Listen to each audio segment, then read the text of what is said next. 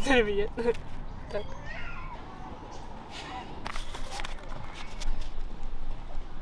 Dostáváte 10 000 korun od Člověka v tísni na tvorbu filmu v rámci workshopu Filmem pro klima. Gratulujeme.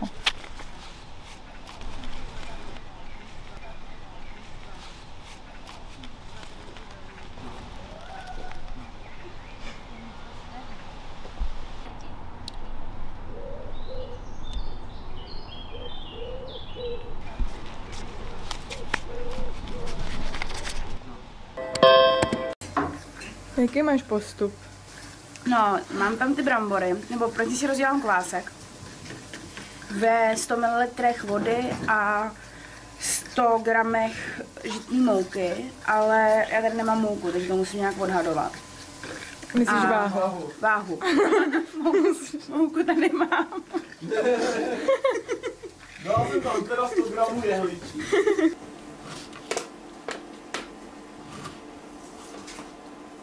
No, co bys s těma penězma udělali? Co bych udělala s tím? Hele, já nevím, já bych... Možná nějaký jako offsetový řešení, no.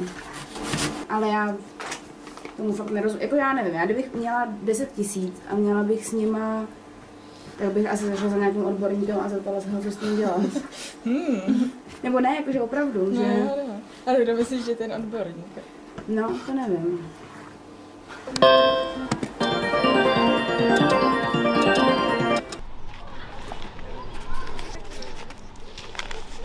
Domlouvali jste se na hovor s poslanci z výboru pro životní prostředí.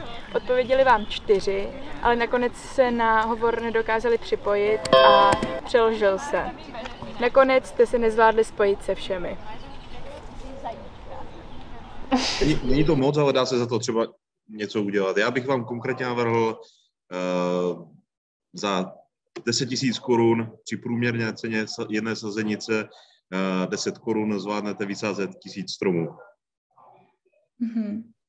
Když tomu pomůžete, kontaktujete nějakého správce lesa a vysázíte ty stromy, tak opravdu to se vám povede za 10 000 korun vysázet 1000 stromů.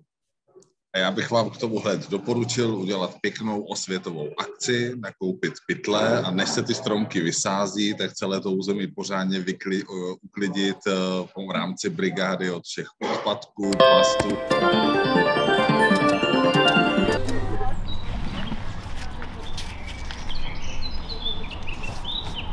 Za jízdenky do Brna a z Brna jste dohromady utratili zhruba 500 korun.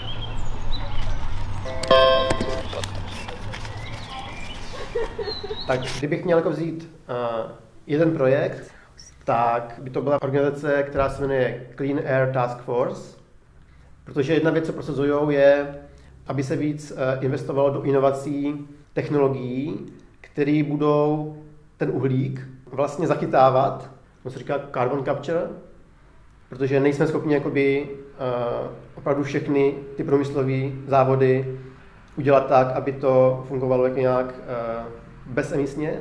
Takže prostě ty emise hnedka musíme prostě zachytávat, aby se nedostaly prostě do atmosféry.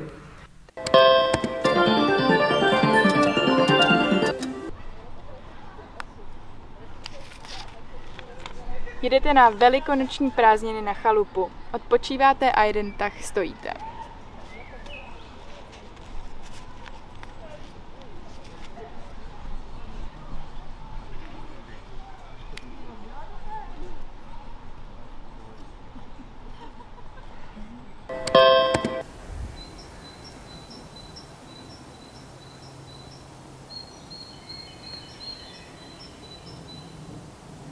Napadlo mě to, že existuje koncept něčeho, čemu se říká energetická družstva a toho, že místo toho třeba, abyste přemýšleli individuálně o tom, že si instalujete třeba nějaký solární panel nebo nějaký jiný zdroj obnovitelné elektrické energie, tak můžete být členem nebo členkou družstva, v rámci kterého můžete s těma penězma nějak kolektivně rozhodovat o tom, jak budete třeba investovat do nějakých projektů obnovitelné energie. Třeba to nemusí být nějaké jako vysloveně investice do něčeho, co bude komerční. Může to být skutečně družstvo v tom smyslu, že to bude kooperativa, spolupráce, nějaké komunity lidí, kteří budou takhle vlastně řešit ten problém toho, odkud získat čistou energii. To zní zajímavé, o tom jsem nevěděla. Vlastně, no.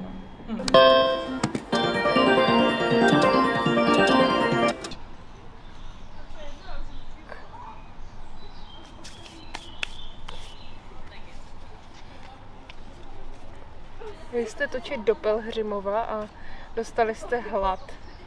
Za jídlo jste utratili 350. 350, nebo 308, no, 350. A pak vám byla zima, tak jste si museli dát svařák a za to jste dal další 120 korun. Byl začátek dubna a sněžilo.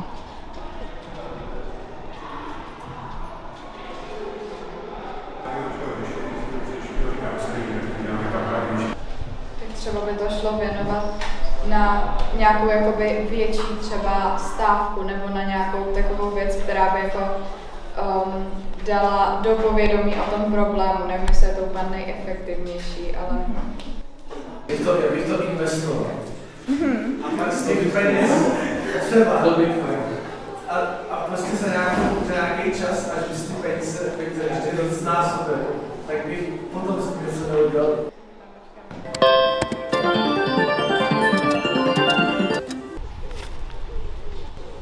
Při stříhání jste dostali hlad a koupili jste si pizzu a taky jste šli na oběd do indické restaurace a dali si kafe. Ve střížně to bylo dlouhý, tak jste utratili 5 kilo za jídlo.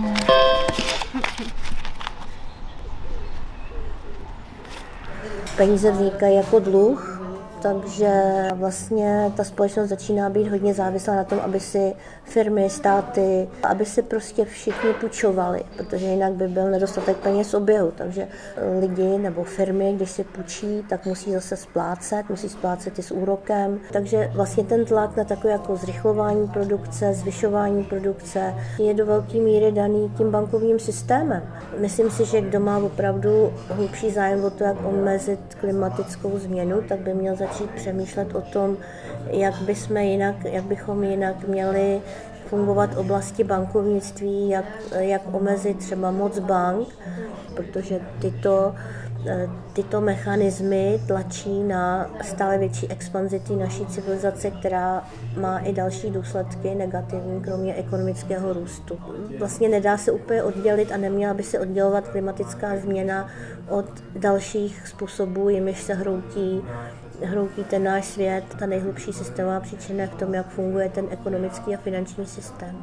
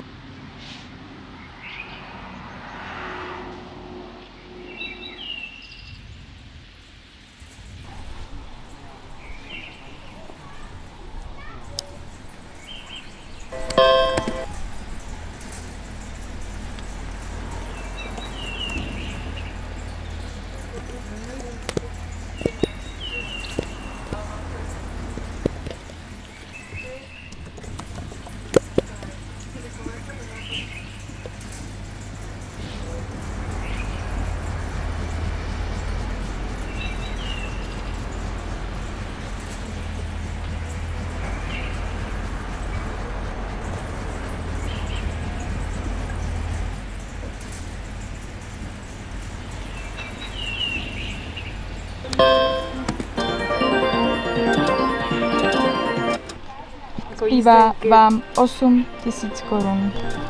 Co s nima? 5, 6, 7, jo. Doufám, že to neodpůjde vítr, ale...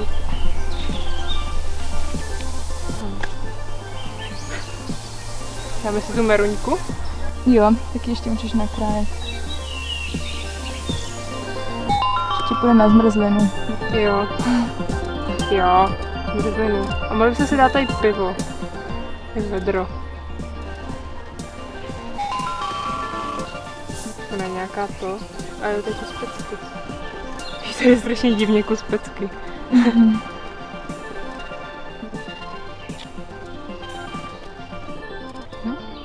Děkuji.